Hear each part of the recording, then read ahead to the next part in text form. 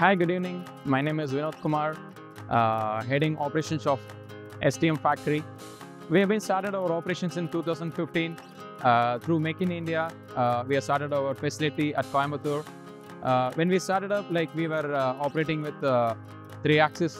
We are producing with collaborating with Taiwan technology. We have started with producing some 10-20 machines in the starting. And slowly we are geared up with customer support with our experience existing in the market. We have been producing in Coimbatore facility.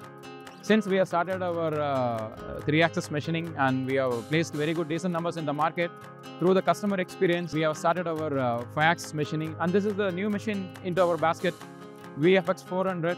VFX400 is basically, we are benchmarked in the aerospace components. And this eliminates your multi-repositioning of your components. And basically, VFX400 is built in such a strong on the base as well as in the column side.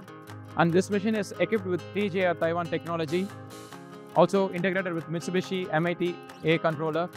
And this machine we are giving for aerospace majorly, also energy sectors, for the more medical sectors, also for the defense sectors. And this INTEC 2024, we are launched our VTL. Maybe we can show for the next.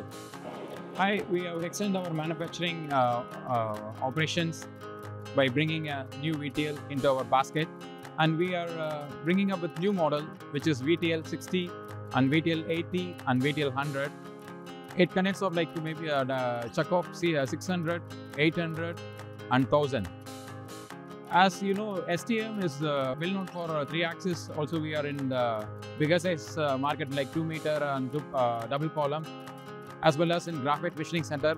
We are happily, we want to introduce our VTL for large-scale cylindrical components in the machining industries. Also, this VTL is well known for our high efficiency and precision for machining the large cylindrical components. And if you are in a tool die maker or oil and gas, and if you are in fabrication line or if you are in wall component, this machine will meet your rigid requirements. Thank you.